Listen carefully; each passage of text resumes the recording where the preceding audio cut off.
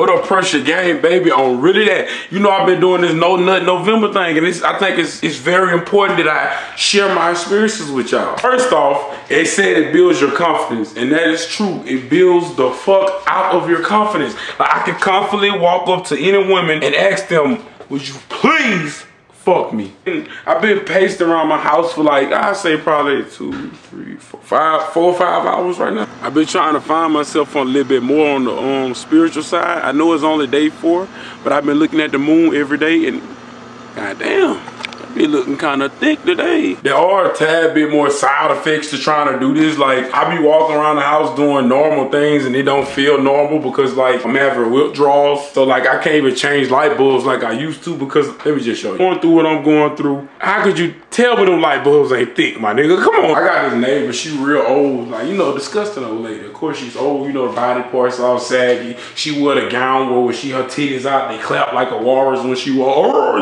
that type of, right? And then, like, you know, I noticed some changes, like with this No Nut November thing. It started to, it's probably demons. But like today when I went to clean her yard, you know, she looked the same she always looked. She was giving me directions of what I need to do. She was like, move this over there. And then, you know, every time she moved, the titty swing. And all the thing I kept thinking was like, you know what, them titties honestly ain't that saggy.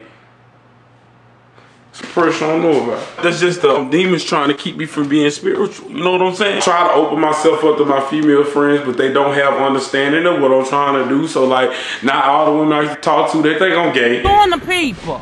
It's fucked up, but it's cool. I used to play 2K and Madden a lot. Like, I can't play 2K and Madden like I used to because like with what I'm going through, you know, they put cheerleaders in the game, and I don't think that's the best option. I deleted my Instagram.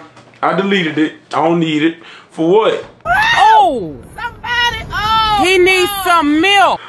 Help me. Been working out it from home. I'm going to the gym because the last thing I need is any female to realize that I'm on November by my actions. That bitch over there be doing squats. She turn around with a nigga with a pole standing out like this. Ain't no telling what she gonna think of me. So, you know, until it's over, I'm just gonna stay in the house. I get lonely and look out the window. So in the last 4 days, I have become the neighborhood creep. But, you know, they don't understand. It's not me, it's them. They're stupid. I'm not dumb. I'm great. Fuck.